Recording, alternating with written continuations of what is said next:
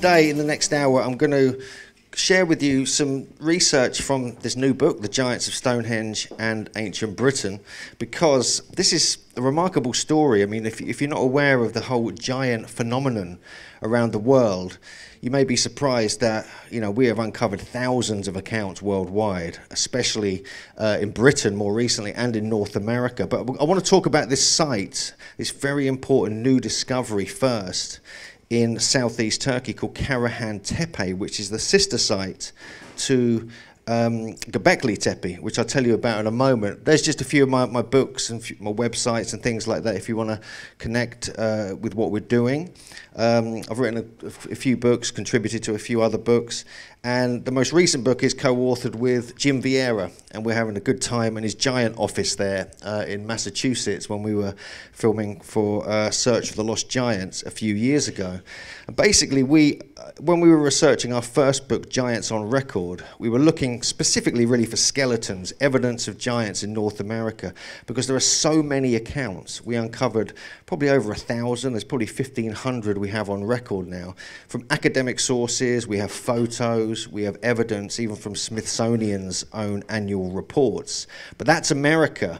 So what we're going to look at now is the area of the Bible lands and the legendary Nephilim and their predecessors, the Anunnaki and the Watchers. Now we're going to have a quick look at this because this is very significant in relationship to the new discoveries that are being made in southeast Turkey. This is actually Israel and Lebanon. This is just shows you where some of the skeletons have been unearthed in this part of the world. But really, when we're looking at the Bible lands, we're looking at the Book of Enoch, the Book of Giants, the Old Testament. There's hundreds of accounts of giants being real, existing, battling with each other. We have things like David and Goliath. We have the Nephilim. We have Gog and Magog and so forth. Here's just some of the references. I'm not going to leave this up for too long, so grab a photo of it if you like, because we are finding so much activity in this part of the world when it comes to what we call the world of giantology that we are quite impressed. Here's some actual accounts of skeletons and bones, and there's even evidence that a very tall person called Goliath really existed. But what we're really looking at to start this talk, I want to show you that some really important discoveries from this part of the world linked with a site called Göbekli Tepe. This is when I first visited there back in 2013 with Graham Hancock and Andrew Collins, and this is before they put the big roof on it. But this part of the world has become kind of legendary because it fits in with all the stories that we find in the Old Testament and the Book of Enoch. We have this great story of the Anunnaki, or the Anunnage, who came down from Mount Hermon, and they instigated civilization and agriculture many thousands of years ago.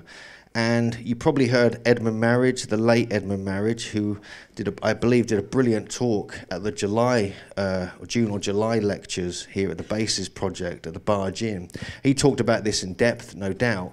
But really, this part of the world has this biblical kind of story about these very advanced beings coming down either from the sky or from this mountaintop, shrouded in mist, and developing and instigating civilization and many of the arts and sciences that we even know today. And a third wave of these beings were called the Watchers. And it was these who eventually, they were kind of like quite rebellious, and it was these who bred with human women and gave birth to what are called the Nephilim, or the fallen ones, which some translations have it as the giants. That could even mean that. And this is where all this technology, this stone building technology, metallurgy, and many other elements of agriculture, stone carving techniques and everything else was said to have really spread from that part of the world. Now, since the discovery of Göbekli Tepe in southeast Turkey back in the mid-1990s, it's now thought that actually some of these stories may have some reality, that these Anunnaki and their offspring, the Nephilim and so forth, were actually the builders of these sites. Now, for those that don't know, this is an 11,600-year-old series of stone circles near the city of Sanliurfa, or Edessa, which is the ancient kind of biblical city of Abraham. And There's potentially up to between 20 and 40 of these stone circular enclosures with these beautiful pillars carved out of solid limestone with humanoid features, 3D relief carvings of animals, and some remarkable kind of stonework which shouldn't have been around at this time. According to tradition, according to archaeology, this was just the realm, the time of hunter-gatherers. So where did they get this technology from? Also, we have examples of very advanced astronomy built within the sites, linking with Cygnus and Sirius and the movement of the sun and moon. Here just shows you Pillar 43. I'm just quickly running through this just to give you a brief outline of Göbekli Tepe. But this one's particularly significant. This is, some people suggest this could represent the first or some of the earliest examples of astrological signs carved in stone. Others believed it has other types of symbolism, including JJ at the back there, who's done a lot of research on this. And Martin Sweatman, for instance, is absolutely convinced this is not just a map of the night sky in 11,600 BC, but actually is, and this is what Graham Hancock actually believes as well, that it may be kind of a link and providing us with what could be coming, i.e. some kind of cataclysm, because it's believed these sites were built not long after the impact of the Younger Dryas event, which decimated North America and Canada about 12 to 13,000 years ago. This is some of the relief carvings we're finding at Göbekli Tepe. And you can see the quality of the stonework is really quite remarkable. They're carving this out of solid, quite tough limestone, and there are hundreds of these, and they show really abstract artistic forms which were not known pretty much anywhere in the world at this time. We even have serpent symbolism on the back of this head, found at a site called Navali Chori, which is one of the many sites that we find in this area. Navali Chori has been destroyed. It's now actually in the museum at Sanliurfa. He just shows you one of the strange portal stones with these 3D relief carvings of animals, and even cut marks we find here as well, which is really a phenomenon we find mostly in Britain, but also different parts of the world. So it looks like it may have originated at this area of southeast Turkey. With very strange alien-like statues. This is the Kasilik statue, which is just northwest of Göbekli Tepe. And you can see the strange head on that, which is similar to the heads we find on the Göbekli Tepe pillars, because many of them have arms and hands touching the navel, with the head is like an abstract kind of square or oblong form. There's even unfinished pillars in the quarry, which you cannot go to anymore. They've closed all this off. And we spotted this when we were actually in the museum in Sanliurfa back in 2015. This is a bone plaque, it's about 3 inches long, and it appears to depict two of the Göbekli Tepe pillars, as well as a human being kind of looking towards them, almost like there's some kind of ceremonial kind of record carved on this small piece of bone. We even know this T-shape is very interesting. Again, JJ's done more research on this than me, but we find it in places like the T-shape here at Amaru Muru in Peru. So why are we finding these T-shapes as well? We find it also in places like Menorca, even though this is many thousands of years later. But there are many sites. This is just a handful of the sites of this pre-pottery Neolithic era. And since about 2014, I've been visiting another site called Karahan Tepe, which is southeast of Göbekli Tepe by about 40 miles in the Tek Mountains. And you can see here that it's just all you have was a few of these pillars, the tops of these pillars sticking out of the ground. And this is because, as with Göbekli Tepe, this site was completely covered over. It was repaired, put back together, and then covered over and preserved, and only to be discovered in the last few years. This is the unfinished monolith, one of the T-pillars, with my friend Kevin, when we were there back in 2014. And I'm just going to show you this. This is actually a video I produced, but I'm going to kind of chat over the top of it.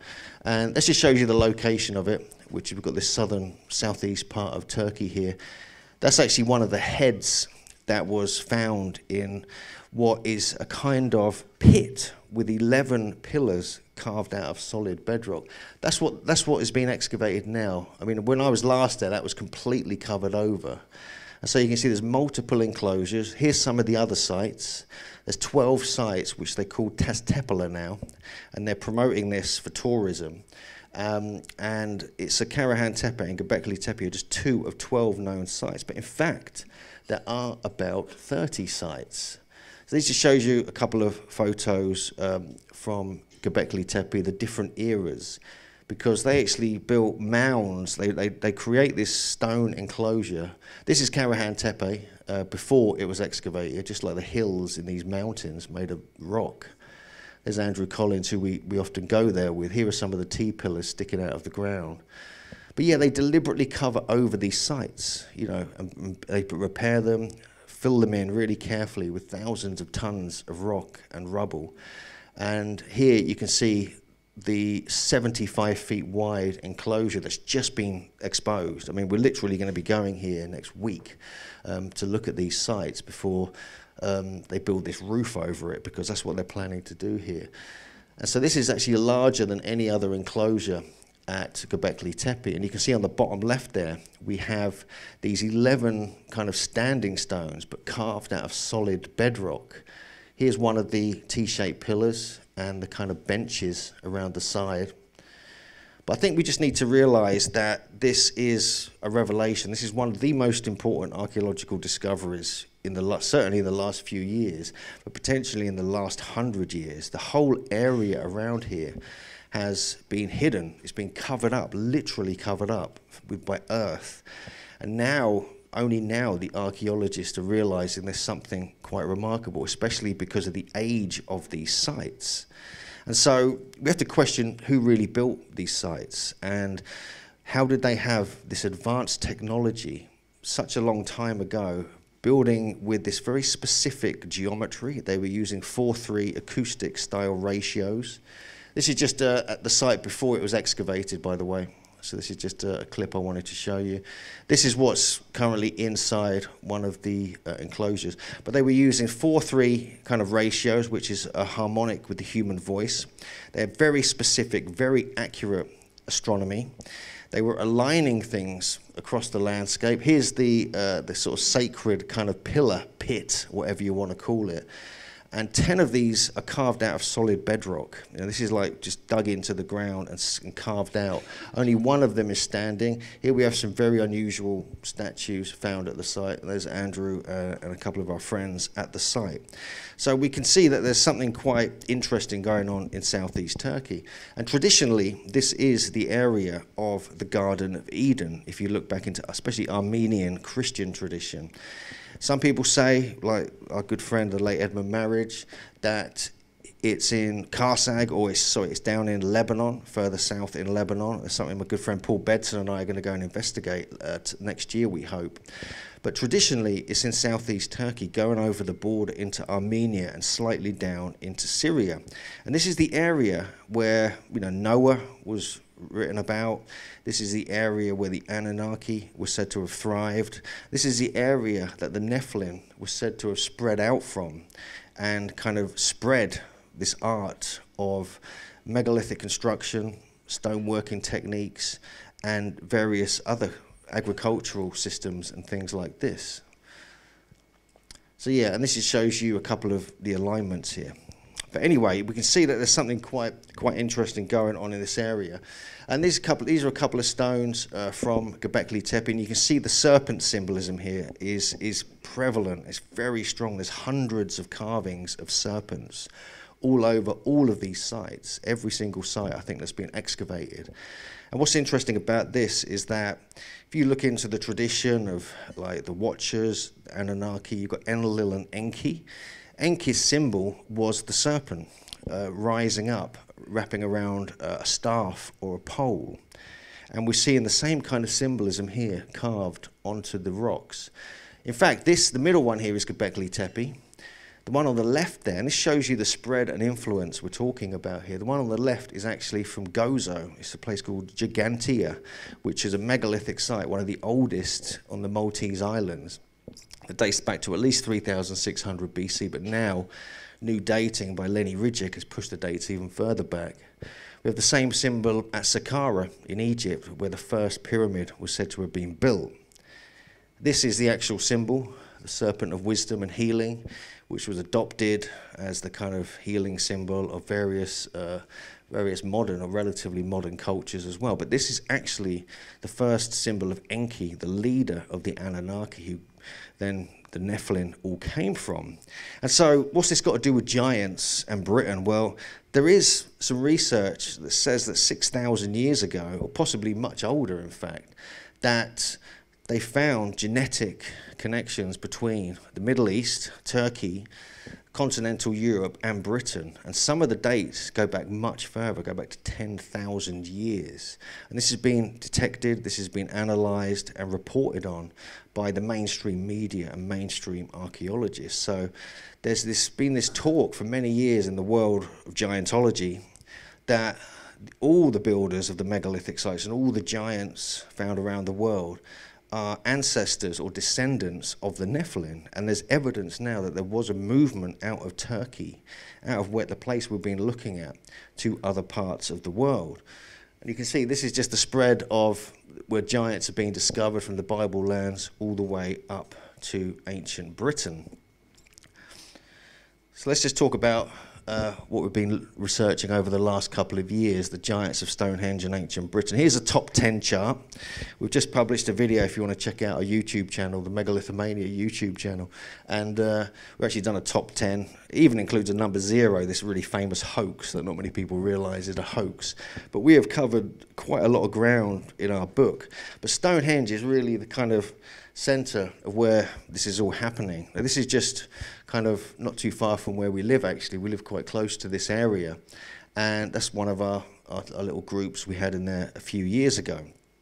And what we're finding here is not only a connection with the Bible lands, but the dating also fits as well. This is one thing that's always sort of compelled me and kind of confused me, is what was once 3 painted circles in the car park, which is now they've covered it over with grass, are where 3 huge pine posts, possibly 5 in fact, were found and mark this east-west alignment. The thing is, these date back to 10,000 years old. So they were marking the location of Stonehenge with these giant potential totem poles 10,000 years ago.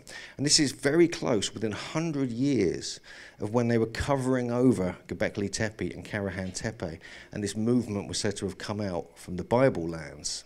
And so there is this theory. I mean, I'm not 100% with this. We don't promote this too much in the book, but I thought it was appropriate because of the discoveries. I wanted to discuss if there's connections between these 2 areas. Now, these really fascinate me, because why are they marking this site 10,000 years ago? And then why, about 4,500 years later, are they starting to build the stone circle we see there today? Why is there this gap? And why was this site still revered after all these thousands of years?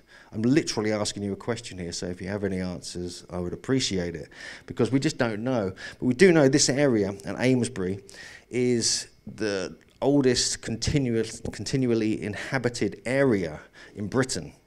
And it has been. You've got places like Blickmead, which is where they found all these remarkable discoveries as well. You've got the Durrington area, the Durrington shafts that have been discovered. And you've got many other sites around there which are much older than people realise. And again, we see the same kind of sophistication we see at Göbekli Tepe. We see the same kind of astronomical alignments. We see the same kind of orientation, the same stoneworking techniques. Now, we don't have 3D relief carvings here, but there are a lot of artifacts that have been found in this area. But one of the things is just the geometry, the metrology, the measurement systems, and the astronomy are all very close to what we find in southeast Turkey. We have very sophisticated technique of building Stonehenge. We don't find this in any other stone circle in Britain. It's the only one where we have carved shaped stones with lintels on top. Most stone circles, as we know, are not kind of like this. They're rough-hewn stones. And we have, further connections from abroad with Stonehenge. One of the earliest traditions states that the stones of Stonehenge originally came from Africa, the farthest reaches of Africa. And this was documented in the 1100s in the History of the Kings of Britain by Geoffrey of Monmouth, and in earlier texts as well. And the tradition states that these giants brought the stones from Africa to a place called Killaroos in Ireland, where people aren't really sure where that is, but we go into where we think that is in the book. And thousands of years later, Merlin, King Ambrosius, and an army of 15,000 people were sent over to collect the stones from Killaroos, to bring them over to Salisbury Plain under the king's rule, because it was to build a stone circle in honour of the defeated armies in battles that had recently taken place. The army couldn't move one stone. They couldn't even lift one stone out of the ground, so they got Merlin to do the work. And he kind of used magic, or in other traditions, he used engines and different types of technology, even potentially levitation, to bring the stones over. And the interesting thing is that this giant depicted here, this is the earliest ever known depiction of Stonehenge. And the first name of Stonehenge that's been recorded is the Giant's Dance. That is the early Choria Gigantum. And this is put in these books in the 900s and the 1100s AD. And incidentally, JJ, when she was at Stonehenge, met the same giant. Look, unbelievable. So he's still alive. I mean, this guy was like over 7 feet tall. And this is interesting because I call myself a giant hunter, yeah? And I was there. I didn't see the giant. JJ did. And I wandered off somewhere, you know, and what the hell? So JJ gets to meet the giant of Stonehenge. I don't. And yeah, so this is a beautiful illustration just showing you the movement from Africa, the stones, to Ireland, then to Britain and so forth. I wanted to add that because it's a beautiful image. But what we also find in Africa, which is of interest in Libya specifically, and Tunisia, people have always questioned, is there any truth in these stories of bringing the stones over from the farthest reaches of Africa? Well, when we see these, it makes you wonder, because all of these are found near Tripoli in Libya. And these are clearly kind of very Stonehenge-y, if you like. They even have mortise and tenon joints like we find at Stonehenge as well. And Tunisia, we find similar things as well. We find the same kind of trilithons. And we even have Roman depictions of giants from Tunisia, which is odd, to say the least. But yeah, again, we find similar types of construction all over this part of the world.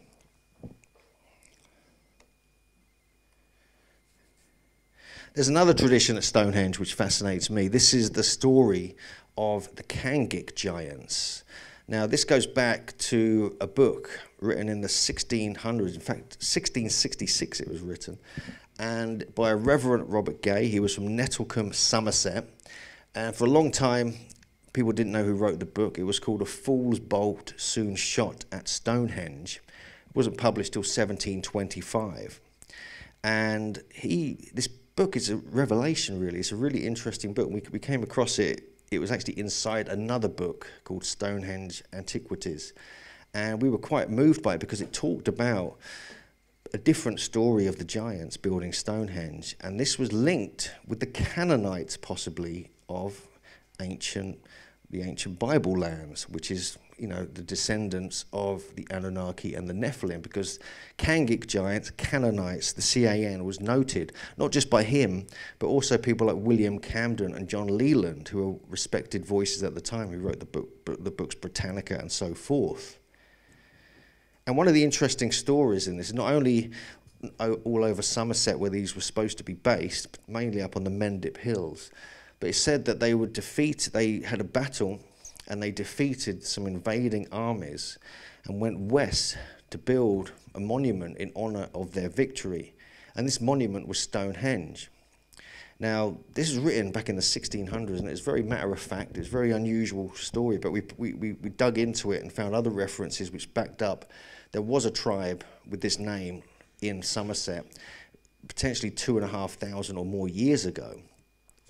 What's also interesting is that he spoke about this unusual aspect of one of the ways they would build and construct megalithic sites, and that they would soften the stone, turn it into powder, and then reconstruct it into the stones we see at Stonehenge, and even at other stone circle sites like Stanton Drew.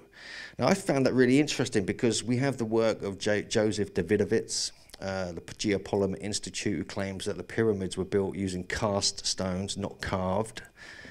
And then, but if you actually go to Stonehenge and have a look around carefully inside, you can see what looks like stones have been softened and then scooped.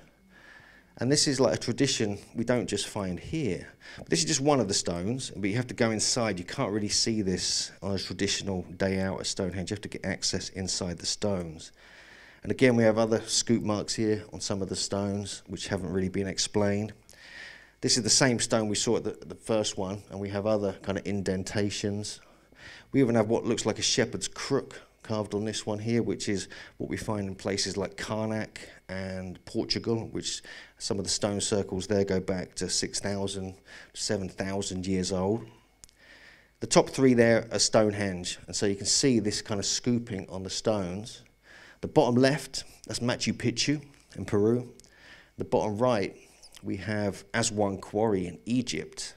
And this is just the tip of the iceberg. I mean, there's many other places, there's many sites in Peru and Egypt and other countries that have exactly the same style of stone construction and scooping on them. And so this is really interesting that we have this story that goes back to the 1600s of them doing this technique, and then you can actually see it in the stones of the stone circle they were said to have constructed. I find that very odd. There's also the fact that they were said to have built Stanton Drew stone circle. We know that that circle is made of like conglomerate stone with pebbles within it. And so we can see that actually when you go to the site. And also it fits in with the stories of the Cyclops of ancient Greece, who said they could also soften stone, turn it to powder, and then reconstruct it and shape it however they wanted. And it was one of the secret traditions that was supposedly passed down from the Canaanites, who were the descendants of the Nephilim, the Anunnaki, and so forth. And so we have all these little connections that keep forming as we were going through our research. He just shows you some of the giant discoveries we made in the kind of Wiltshire, Hampshire area. This one is from very close to Stonehenge, and this is from 1719. And this talks about a 9-foot 4-inch skeleton which was unearthed from a mound that was called the Giant's Grave, just inside Salisbury, very close to where the Arts Centre is now. This is just one discovery. We found 2 or 3 accounts of this same story. What happened to the skeleton, we don't know. But we have this one here. This again mentions Thomas Eliot, who was very well known. You probably know who he is. He was a respected scholar, writer. He wrote the dictionary of all books. And amongst other things, and he was a member of Parliament for Cambridge. He became knighted as well, and him and his father in around 1508 or 1510 talk about a discovery at a place called Ivy Church Priory, which is just near Salisbury. So it's within the Stonehenge greater landscape, and he was blown away because he recorded seeing, and when they were digging the grounds of this priory, a 14-foot, 10-inch skeleton, which is really quite tall. And there's just an illustration our good friend Dan Lish put together. But what you'll notice in this illustration as well is that when they found this skeleton, they found this strange book at the legs of the skeleton, which crumbled to dust. And they found this large metal disc made of tin and lead. And both of these, the book and the large metal kind of lid, whatever it was, had inscriptions on it which they couldn't decipher. Even Thomas Eliot, there was even John Leland looked at it, William Camden. These are all well-known authors and scholars at the time. So 3 very well-known, respected people witnessed this skeleton. Now they claim it was anywhere between 12-foot 10 and 14-foot 10 in the 5 different accounts we found of this story. Again, what happened to the skeleton, we don't know. And what happened to this metal disc? If anyone comes across that, we'd like to see it, please, because that would be interesting. And what was on it? What was carved on it? Was it some kind of Canaanite script or something else? Well, we suggest it might be, because there are traditions that go back to even before this time, in the 1400s, that talk about a Canaanite giant being paraded around Salisbury. Now, this is where it gets kind of weird. This is actually a picture of myself and JJ in the Salisbury Museum. You can go there. It's the one next to the cathedral. And there's a giant, 18-foot giant, that's called St. Christopher. And he has been paraded around Salisbury since the mid-1400s. And everyone questioned, well, why is this? And then we looked at the date it was paraded around. It was paraded around St. John the Baptist's Day, which is just after the summer solstice. So we thought, that's odd. I mean, with the Stonehenge connection just literally up the road. And he was, before this, he wasn't called St. Christopher. The St. Christopher name became a later addition in the 1700s, but he was just this pagan giant who originally stood at 24 feet tall, the original St. Christopher's, paraded around Salisbury around the time of the summer solstice. And then, a few years later, after this begins, they find this 14-foot, 10-inch giant. And a couple of hundred years, they find a 9-foot, 4-inch giant. So did they know about this tradition of giants that existed in this area? The fact that Stonehenge was once called the Giant's Dance as well. So in the 1700s, they changed his name. He became St. Christopher. And me and Jim questioned, well, why is this? Why would they call him a saint? And then we realized St. Christopher is a Canaanite giant who came over from the Bible lands, and he was said to be anywhere between 7.5 feet to 18 feet tall. He's famous for being the patron saint of traveling, and a lot of people who do a lot of traveling, you get even surfers and skiers and other such things, have his badge, or they have a kind of little thing in their wallet of St. Christopher to help protect them on their journey. Also, he was famous for carrying the baby Jesus across a river because he was so tall he could get him across. And we found all these different references to him in all these biblical books, these biblical traditions that claim he was of this stature. So what is he? Why was he called that? I mean, the connections become really odd because he was a Canaanite. He was one of the warriors of a Canaanite army who was thought to be giants, the descendants of the Nephilim. Suddenly his image, or his kind of pageant dedicated to him, turns up in this part of the world. So yeah, I don't know quite what to make of that, but the connection seemed to be pretty strong. Even the Queen is a giantologist in her spare time, and you can see that here. This is actually the Charles Byrne. This is the famous Irish giant who lived a few hundred years ago. And we thought that was a great picture because we found out that Prince Philip, the late Prince Philip, he was really into UFOs and aliens. Did you hear about that? Well, I did, yeah, somehow. And so we believe the Queen's into giants. We think that's her thing, but that's just a theory.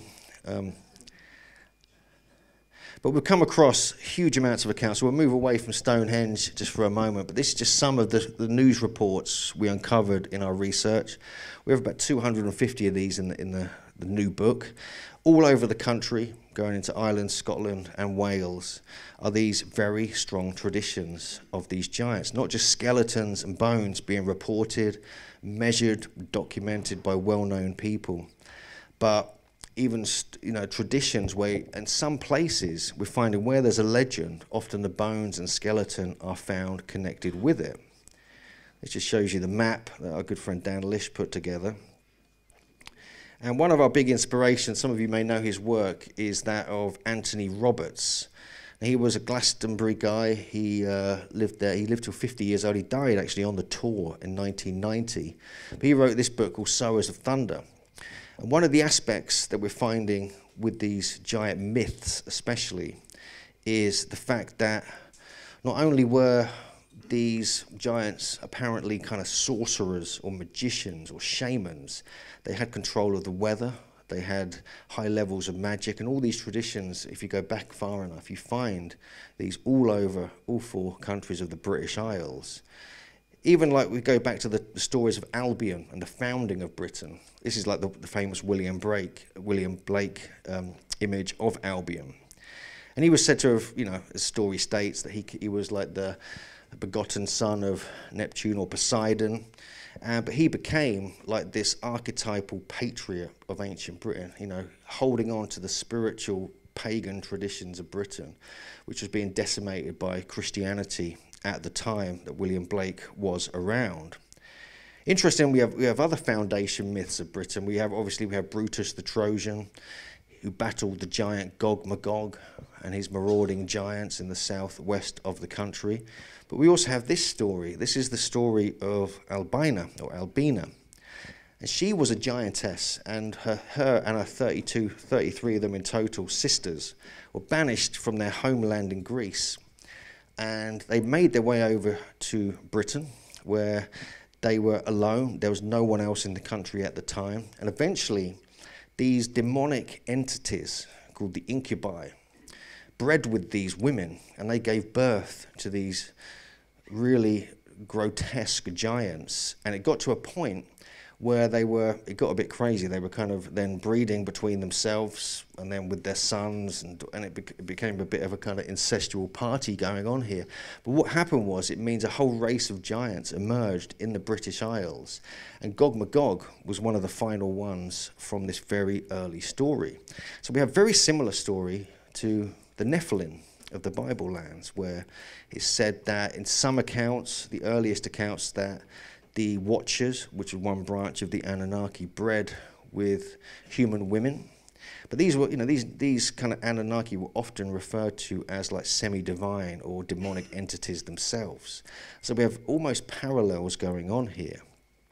It's even said that Merlin, is depicted in the earliest image of Stonehenge here, was actually fathered by one of these incubi, possibly one of the ancestors of Albina. And if you look into the earliest records of Merlin, he's connected with this whole story as well. And even back in the 1400s, we have accounts of people digging up bones and skeletons and skulls. It's not just more recent newspaper reports. And so it is quite a strange story when you start getting into this. I mean, clearly we have this is a classic image of Corineus, who was Brutus the Trojan's kind of warrior, throwing Gog-Magog off the cliff down in the southern coast of the southwest. But interestingly, even here, where we have this story of where this was supposed to have happened on Plymouth Hoe, they actually found a gigantic jaw and teeth found in this actual spot where this legendary event was supposed to have happened. So with little things like this, kind of, you know, you have to take notice of. Now, soon after that, when apparently Corineus and Brutus took Gog-Magog, they kept him alive and took him to London. He became Gog and Magog. And now they are the protectors of Britain. They are the protectors of London, placed now in the Guildhall, which is interesting in itself, because this is where lots of the ancient maps, the ancient records, the ancient kind of traditions are really kept. And even at the Guildhall itself, they actually found a giant rib bone was found there. Sorry, a thigh bone was found there, actually, and it was on display in the Guildhall itself. So it gets weirder the more you look into this, the sort of reality meeting legend. But this area here, this is really the realm of the Kangik giants, who we talked about earlier. And we have a huge amount of so-called discoveries: a giant's thigh bone a yard long in Sturton Corndall, which is on the border with Dorset. Other areas of Somerset. We have other different accounts, different stories. I'm not going to go into all of these, but basically we're talking about some really odd, really interesting discoveries linked with these so-called Kangik giants. But if we move to Wales, I'm not sure what I'm doing for time here, probably in 20 minutes or something. If we move to Wales, 10 minutes. So if we move to Wales, we've got a really interesting story, again, which is kind of reminiscent of what we've been seeing here in England, pretty much. And these were called the Children of Don. Now, I don't know if any of you have heard of these. Have any of you heard of the Children of Don, or Children of Don? Okay. So this is a really interesting story. This was brought to our attention again by Anthony Roberts in his book Atlantean Traditions in Ancient Britain. And like the kind of Tuatha Dé Danann or the Fomorians of Ireland, or some of the stories of the founding of England, we have what's described as the superhuman, immortal, strong and vital, giant kind of royal elite arriving in the lands of Wales from this lost, sunken land. So it's almost got Atlantean connections, or it's got connections, they were even said in some traditions to come from the line of Noah. And so we have this sort of biblical Atlantean kind of thing where they're survivors of this sunken land. And they kind of settled in Gwynedd, North Wales. This area is particularly interesting because not only do we have the stories of Hugh Newman, who was one of the founding kind of giants, again, of ancient Wales, but he was said to have come from Turkey, of all places, the Bosphorus area. And he brought agriculture, and he brought kind of what's called the plough, which is basically a reference to agriculture, to ancient Wales. And so he was a really interesting character. And these are the 4 ancient books of Wales, which were all brought together a few years ago, and this photo, thank God, was taken. And these really bring all these legends together. They talk about the stories of Taliesin and these different traditions which you may have heard about. But they were really interesting characters. This is like one of their strongholds. This is Dinas Emrys, and they were masters of magical forces and wanderers from this lost land, and they wielded magic as normally as later warriors wielded swords. And they brought these arts and sciences with them. So some people have suggested these may be linked with these people from the Bible lands, the Anunnaki, the Watchers, the Nephilim, and so forth. One of their strongholds was Cadi Idris, which is one of the most interesting areas. I've been here twice, actually. Me and my friend Hugh Evans went there most recently. He's written a book about this area. And the giant Idris, was said to have lived on top of this mountain. And he was, according to tradition, one of the holy astronomers of Britain. And from his mountaintop fortress, he could survey the whole country and see as far back to the beginning of time and see forward to the end of time. So he was remarked on as being one of the most sophisticated astronomers in the world at the time. Here's an image that we did of him, which we thought was interesting, because one of the translations of Idris is Enoch.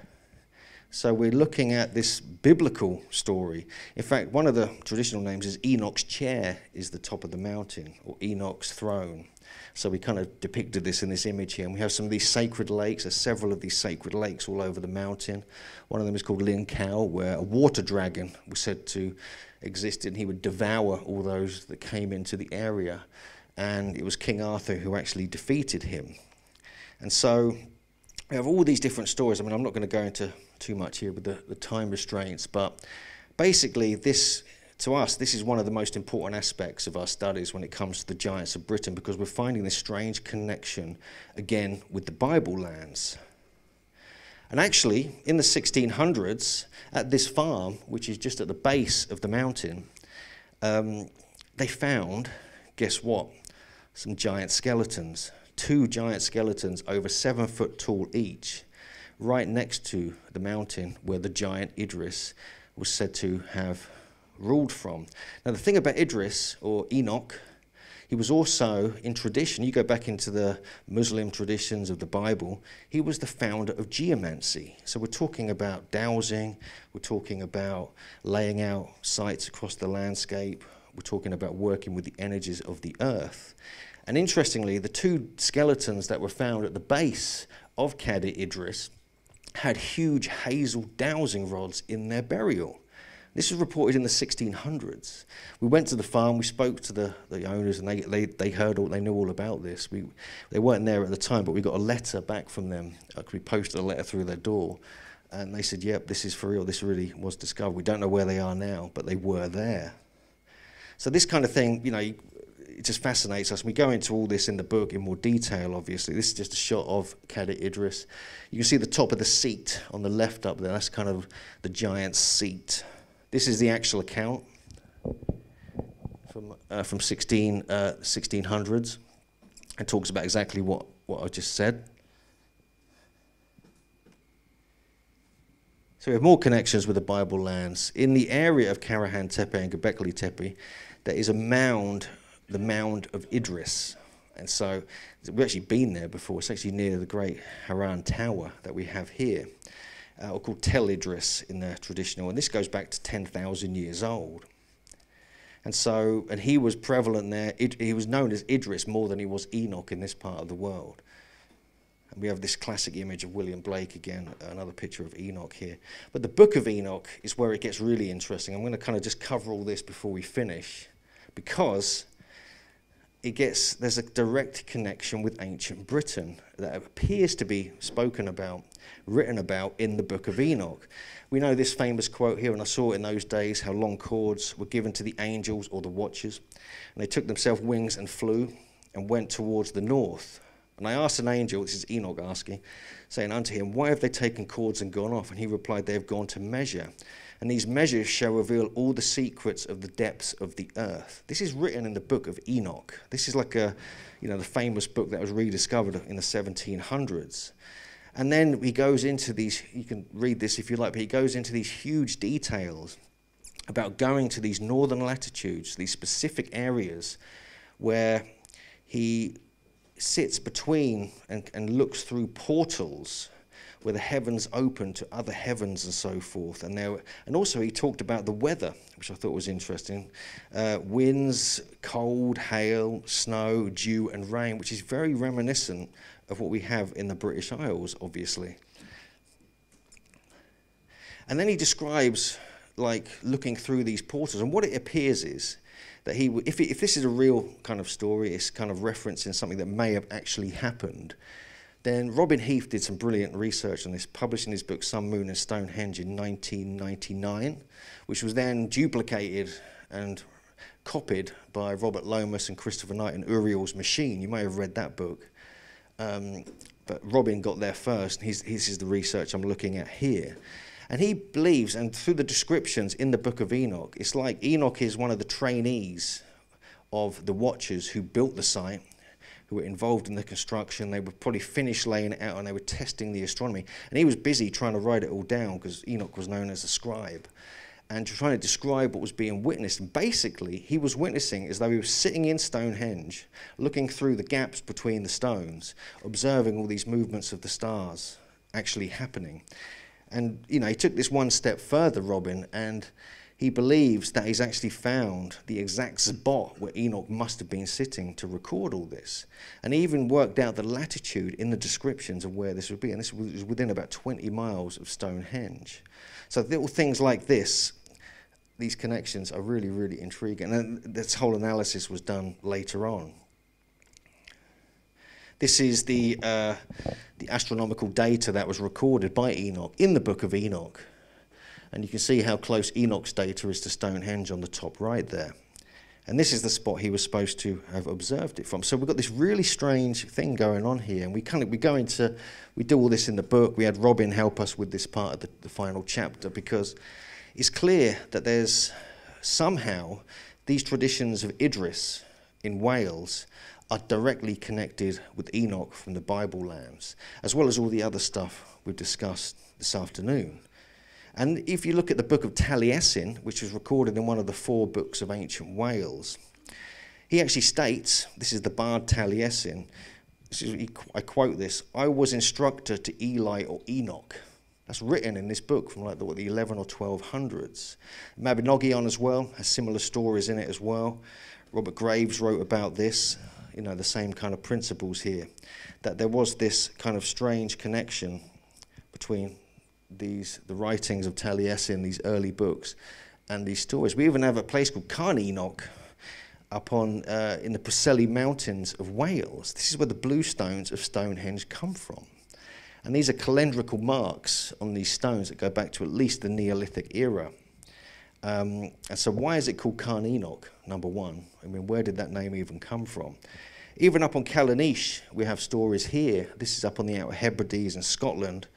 And there's a very interesting myth here, because And we even get similar stories at Newgrange. I'm not going to have time to go into this, but we do in the book, where even Newgrange itself, it has these traditions of these watcher-type people in these feathered robes arriving and kind of discussing, this is actually in the Book of Enoch, discussing the movements of the stars and the layout and orientations of sites and so forth. We have it here at Callanish as well, where there's a tradition that on Midsummer's Day, there was a certain shining one walked along the avenue with the, who came from Tirnanog, the Celtic land of youth, one of the lost islands. And it's said that he walked along with all these men with him along this alignment through Callanish, who wore robes of bird skins and feathers. And this is the same thing. If you look into the biblical traditions of the Watchers and the Anunnaki, they all wear bird skins and feathers. And this is one of the stories we find in many of these ancient books of the Bible. And so I think there's quite a lot to consider when we're looking at these strange connections and the fact that we're finding all these actual giant skeletons in relationship to many of these sites. Now, people question, I'll just finish up with this. People question, are these stories real? Is there any evidence of this? Well, possibly. I mean, we can't say for sure because much of history has been deleted from the history books, much evidence that has been deleted, and we've got proof of that.